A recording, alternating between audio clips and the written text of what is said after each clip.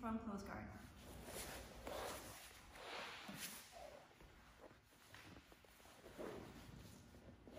All right, so starting from close guard, I can't go for the sit-up sweep directly from here. If I try to sit up, he's just going to push me back down. So first and foremost, I need to get his hands to the mat, all right? And best way to go get his hands to the mat is I'm gonna circle myself through. Also, I'm gonna use the Kimura attack as a way to set up the sweep as well. So 2 in 1. So if I can, I'm gonna just go ahead and store my hands right underneath the wrist.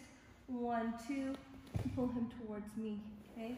Nice and easy, but a lot of times he's gonna hide exactly with the frames here, blocking, so I can't very easily get my hands in, right? And he's gonna be holding on to my belt or my gi, so I'm gonna fold my knuckles, place them right by the wrist, and it's gonna happen quick, okay? I'm gonna lift my hips up, and when my hips come back down, that's the opportunity I can have for my hands to slip in, and then I can flip from one side, then the other, and I can pull them towards me. It looks like fast. Here, perfect. Now I'm gonna go for my Kimura attack, okay, right? So I'm posting, I sit up to trap his shoulder, but he doesn't want me to Kimura him, so he's going to posture up. Notice how I have to have my armpit right over his shoulder.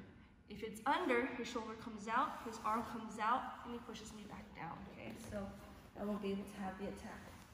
So very important, I have to hang my armpit right over this part here. I have to shoot for that, okay?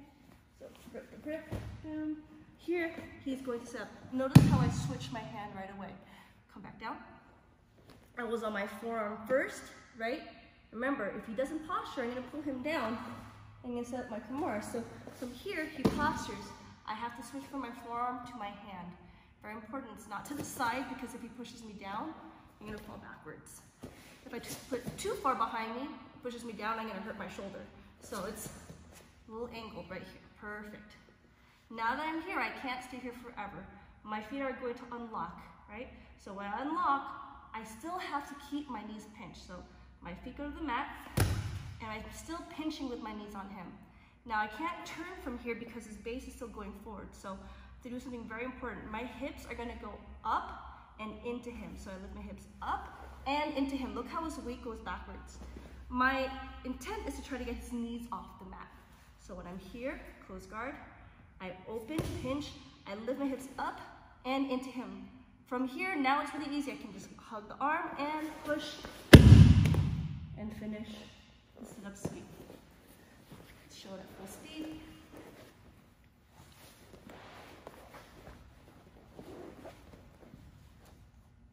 Okay, posture, pull him down. I sit up, he also postures up, I post up.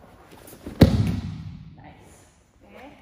So a lot of things going together. One more time, without any talking.